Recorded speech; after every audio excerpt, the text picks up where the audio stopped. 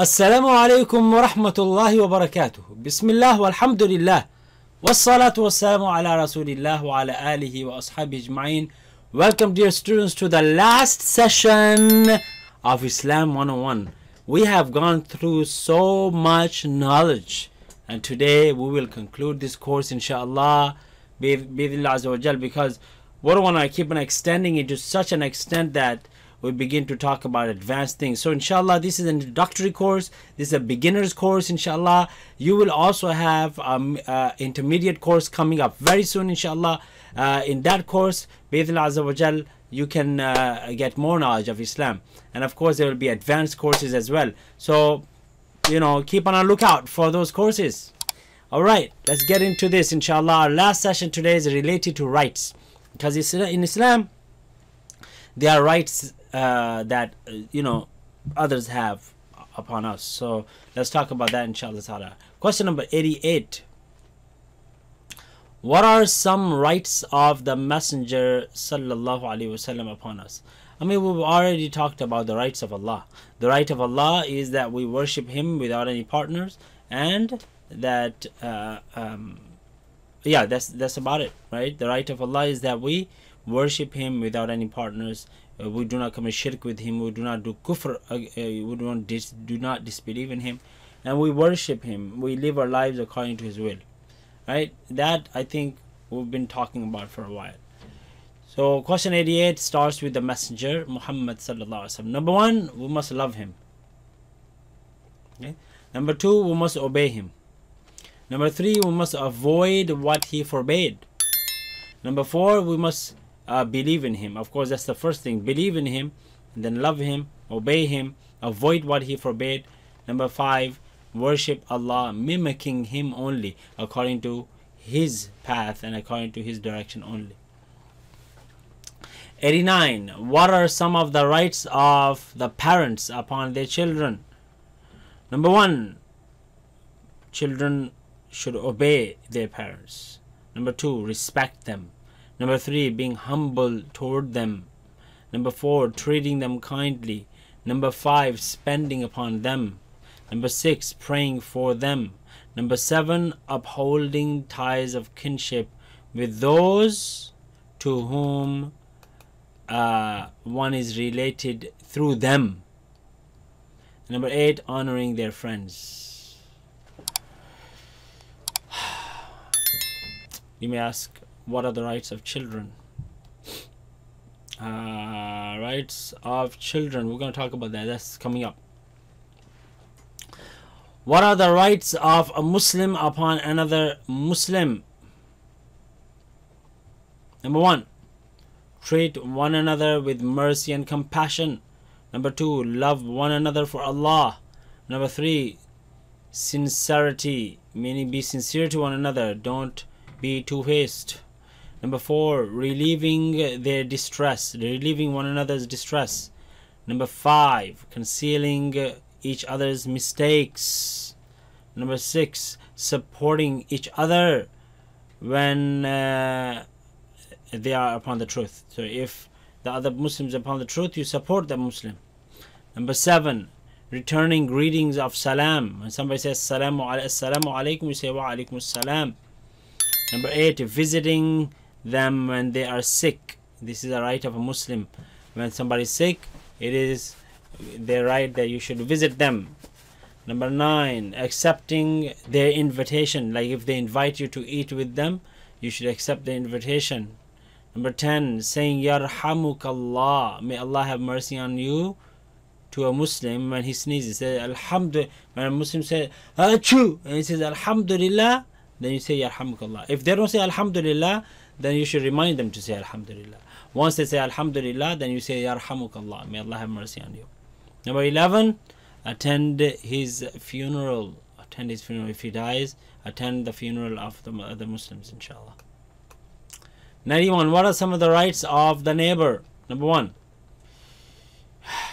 whether so neighbor may be a Muslim or a non-Muslim, right? So initiating of greetings, you should greet your neighbor whether they're Muslim or non-Muslim. Of course, if they're Muslim, you say assalamu alaikum.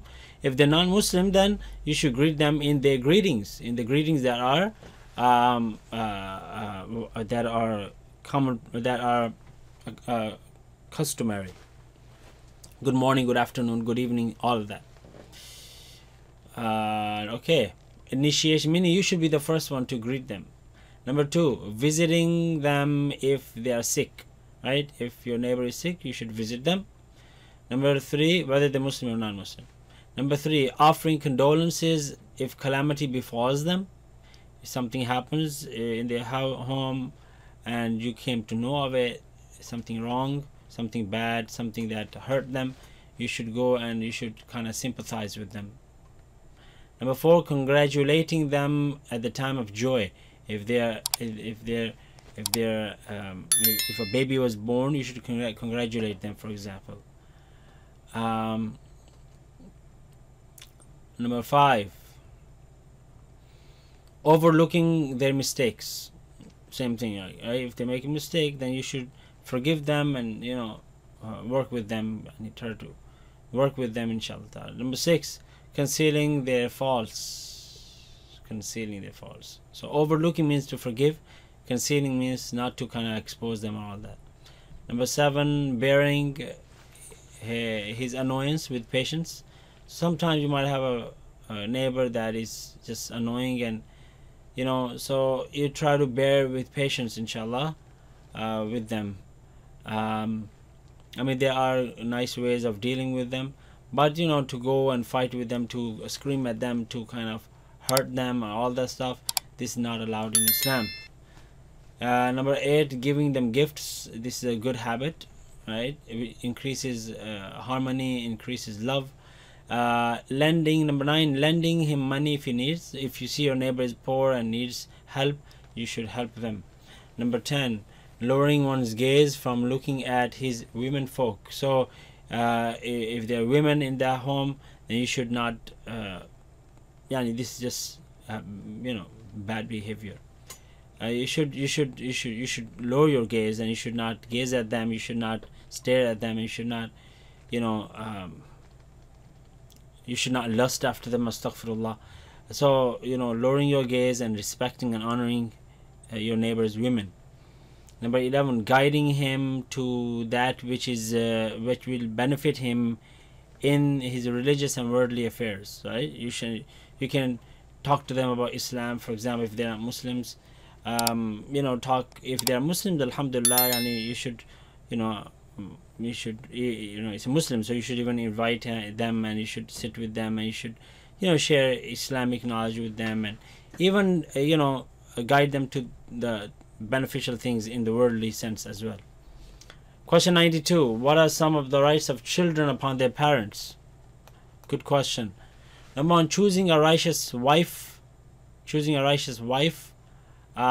be a righteous mother. So a man should choose a righteous wife for himself, because that wife is going to be a mother of his children, and a woman should choose a righteous man because he will be a father one day. That's a right.